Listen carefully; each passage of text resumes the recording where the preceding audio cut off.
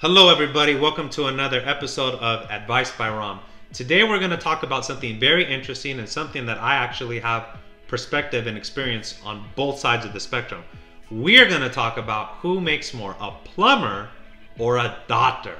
Now, doctor, let's just put that into mind. Suit, briefcase, nice car, respected at the office. The girls may have a crush on him. Patients love him. I want to bring him home to my family because, man, I mean, how good does that sound? You're dating a doctor. Now let's look at the other side.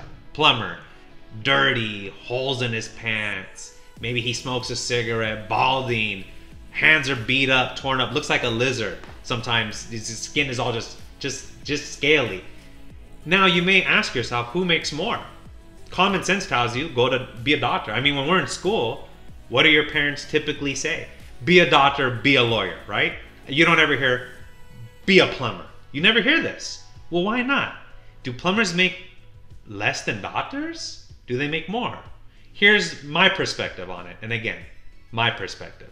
I actually went to medical school. My goal was to be a physician's assistant. I started a plumbing company by accident. Was never my intent. I soon realized plumbers oftentimes make more than doctors. When you're a doctor, your salary is contingent on that hospital or clinic. They control what you make. When you're a plumber, you often control what you make because it's contingent on how many clients you can see a day. For example, if I send out a technician and he sees 5 clients a day versus 2, the likelihood of making more money is very high seeing 5. It's a numbers game, right? But with a doctor, that's not how it works. When you're a doctor, that clinic, that hospital you work for decides how much you make, right? Because you're their employee under their salary. That doctor could see 10 clients a day in the hospital or 5. He's still gonna make the same money. With plumbing, that's not how it works. Plumbing really comes down to you make more money the harder you hustle.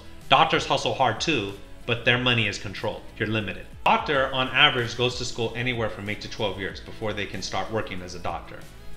A typical plumber can go to trade school anywhere from 1 to 2 years and then start working. So keep that in mind. When you go to become a doctor, if you even start at 18, by the time you're done, you're probably in your early 30s.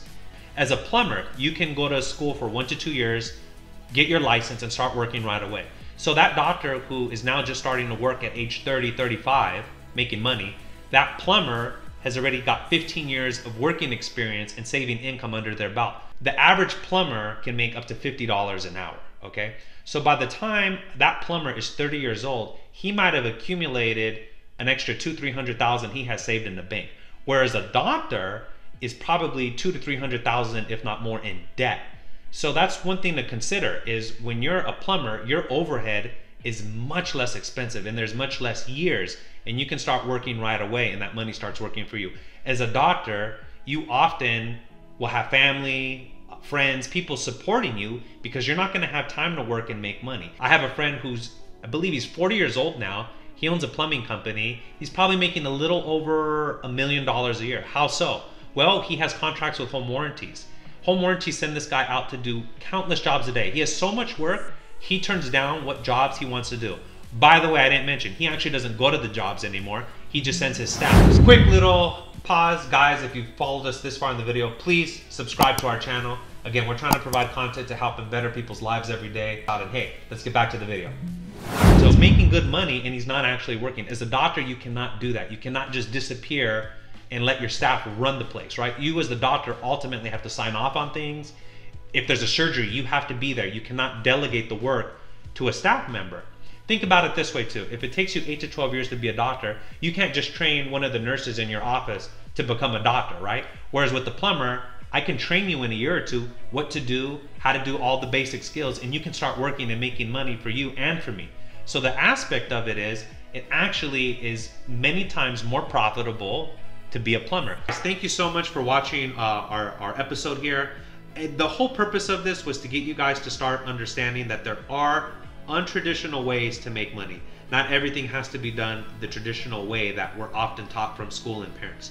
As an entrepreneur, you're constantly looking for unique, different angles, how to make money, what can you do? And that's what really being an entrepreneur is about, right?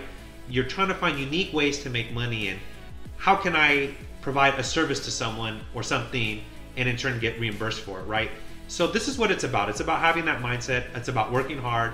And I want you guys to remember, nothing in life is easy. There's no magic formula. It's really about getting out there, working hard, busting your butt.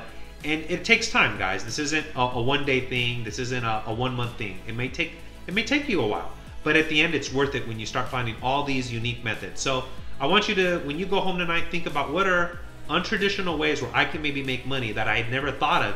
And hey, you may be surprised that one day you may find out a plumber may indeed make more money than a doctor.